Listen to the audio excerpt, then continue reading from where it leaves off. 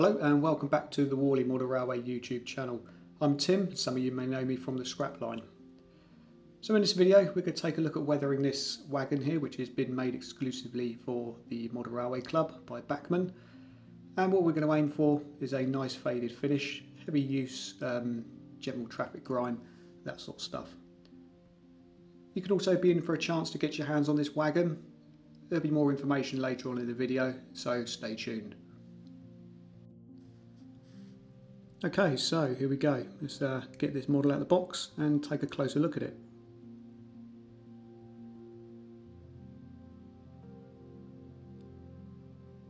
So as you can see, these are limited edition of 504, obviously in clean condition. So we're going to make this one a little bit more exclusive and make this the one and only dirty one. So to start off with, we're going to look into the faded paint effects, and for everything I'm going to be using the Vallejo paint range. Start off with just some red and white, and this is just mixed up together just to make a nice soft pink colour.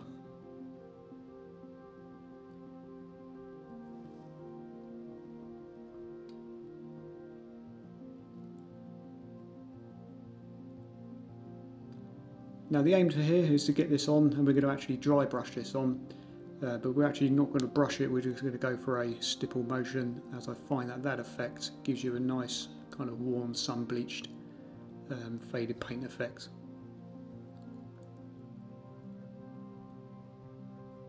Just keep working your way along the model until you've built up enough contrast between its original colour. Keep on loading the brush up and wiping out as much as you can.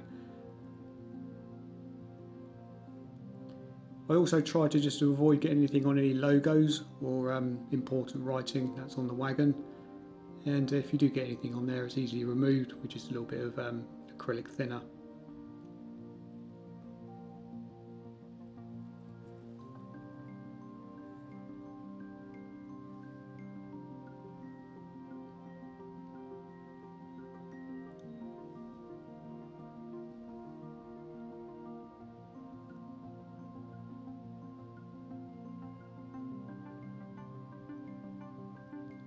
Again, just covering everywhere that you can possibly get to.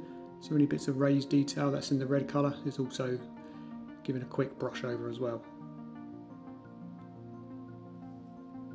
So at this stage I like to seal this in, and I use a automotive clear lacquer, or any gloss varnish will do as well.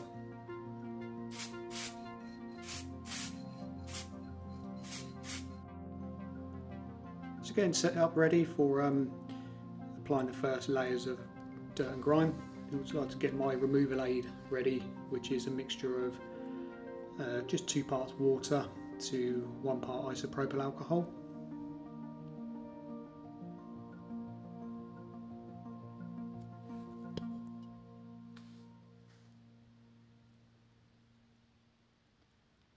And the first paints we're going to be using up in the airbrush is the Vallejo air range, and this is the dark earth colour. Just a couple of drops is really all you need. And then we're just going to give a nice light even coat all the way around.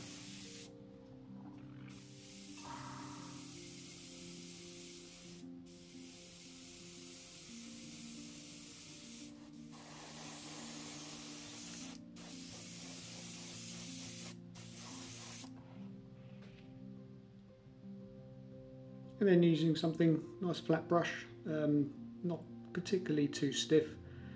Just going to get into the paint that we just applied. Again, just dampen the brush with the diluted mixture of isopropyl, and this will just help with the aid of removing the paint, and we can create some great streaks. And of course, start blending some of this paint down into the sort of crevices of the wagon.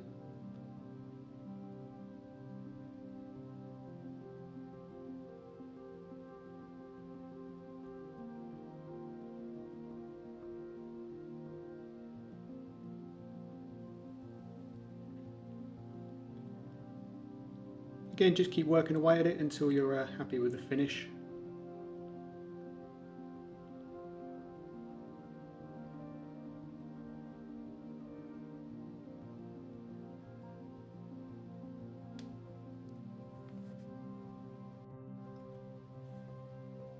So with the first coat done, I've just put it to the side to dry for about an hour, and then we're going to move on to the second colour, which is dark brown, again from Vallejo.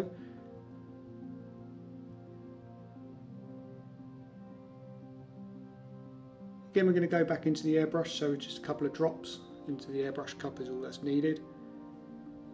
And this will give us a nice base coat for the tarred area, as you'll often see quite a lot of oil and tar that drips down these wagons.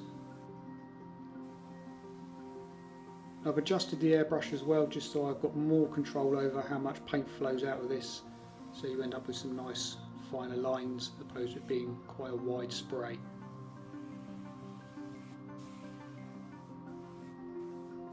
You can then sort of target areas where there's rivets and obviously weld lines on the wagon. And also just a quick pass over again, just to add another touch of variation for the shades that we're adding to the dirt and grime.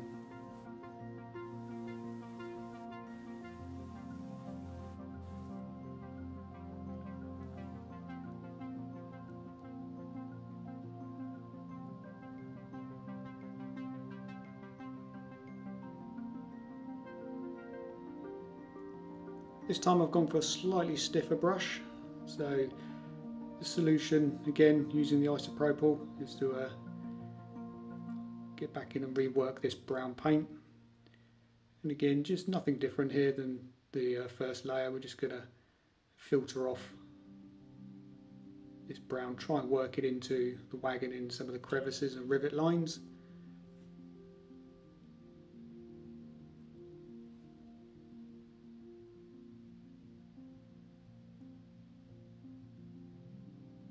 And you see, just as the as we're cleaning off in between where the rivets are, you sort of leave a lot of dirt trapped in, which make those sort of rivet areas pop out.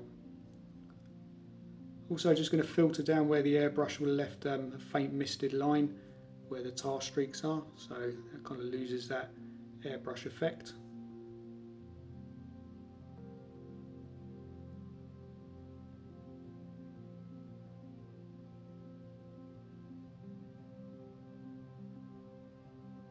And just keep working along until you're happy with the finished result.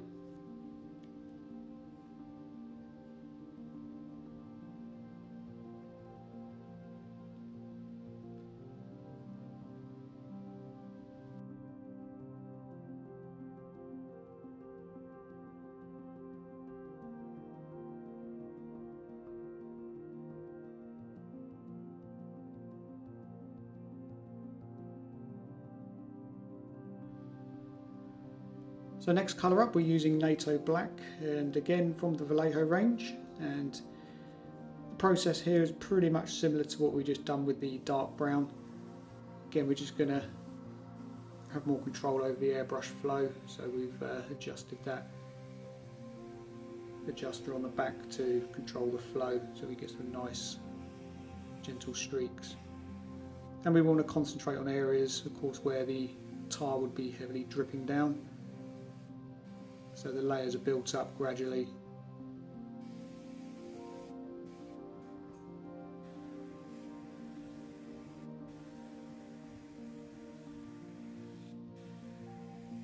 So just keep on building those layers up until you've got a nice thick looking effect going on.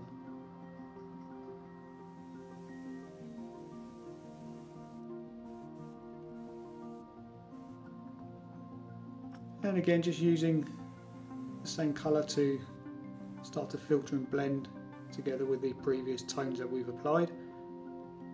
And go over the top of the wagon.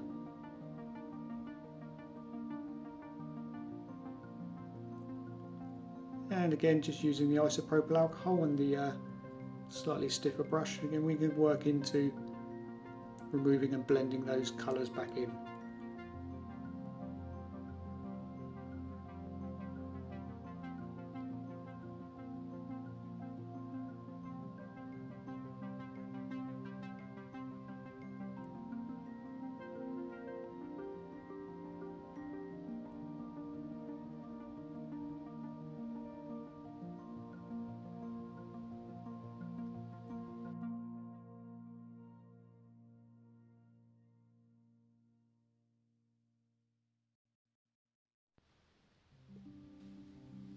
So the final stages of the wagon is all the underframes and wheels, and we're going to attack this with 3 different colours, starting with the neutral grey, some dark earth and NATO black.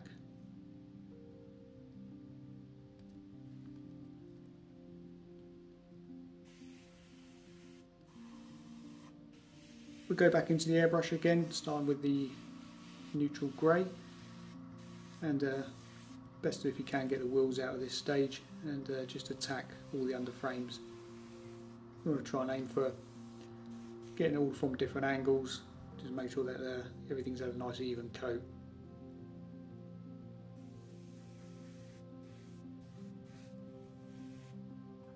I find the grey also adds a nice different variation of tone and works really well in contrast to all the dirt colours, so it's a good shade to use as coat number 1 for all your underframes. And of course all the wheels will get all the same colours as well. So no need to wait for anything to completely cure. We're going to go straight in now with the dark earth colour, and again just attacking this. You don't really want to cover too much of the grey, so you want to try and sort of see that slight contrast, so it only takes a few quick passes.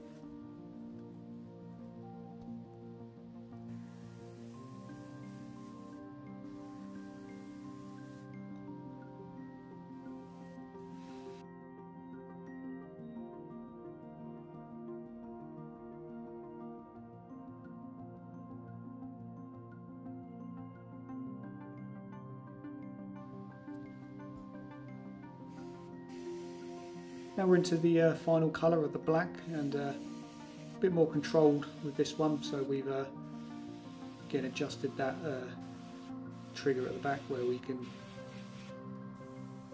reduce the flow of paint and target the areas of where you typically would see some oil or grease.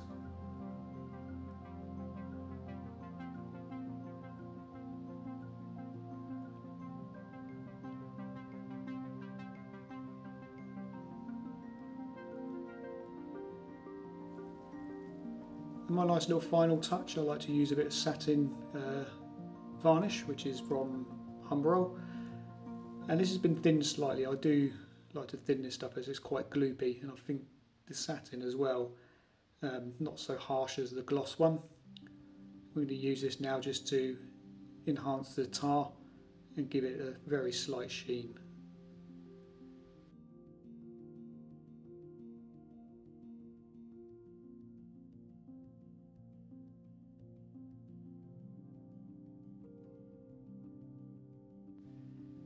And there we go, there's the finished results. Hopefully the video's given you some inspiration or a few hints and tips just to have a go at some weathering for yourself.